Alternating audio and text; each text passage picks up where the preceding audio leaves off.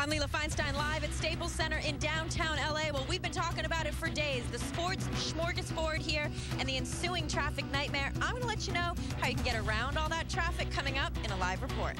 I'm Micah Ullman with you here at 6:30. All three of Staples Center's major tenants chasing championships, as you know. And with a Laker playoff game tonight, then two more each on Saturday and Sunday featuring the Lakers, the Clippers, and hockey's Kings. Getting around the downtown area is shaping up to be quite a traffic nightmare.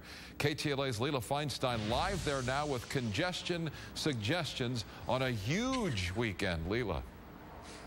Oh, huge indeed, Micah. And you know, there's so much excitement out here at Staples. And if you want to get here and be a part of all this excitement, well, authorities are warning you, you're going to have to deal with a lot of street closures and a whole lot of crazy traffic. We found Gary and LaShawn here a good 4 hours before tip-off today, driving around Staples Center looking for affordable parking. Baby Faith in the back seat wasn't enjoying it at all. I think she's crying about the cost of parking. Yeah. Yeah, so it costs too much. Like, can we get some free parking? In fact, the closer you get to Staples and the closer to game time, the price for parking grows. 15, 20, 25, even 30 bucks just to park for a few hours. Supply and demand. Like, we know you're going to have to park, so I'm going to charge you extra. If it was 50, they'd probably still be making money. Some people call it price gouging, but it's perfectly legal. How much does it cost to park here? Depends. Like, sometimes 25, 20, 10, 15, depends. Police say they can't control the high prices. The parking lots are not regulated. What they can control, though, is people parking illegally. So if you are planning on driving, watch out for all the parking attendants. They'll be out in full force. Also, keep in mind the street closures that'll go into effect after the Lakers game Saturday night.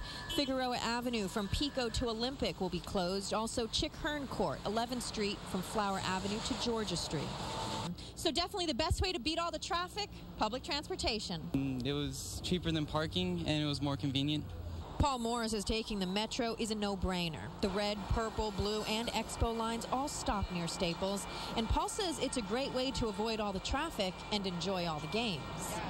Yeah, it's a little downfall right now, but I mean, so hopefully in the parade, we'll be parading in a few. Then we'll worry about that traffic.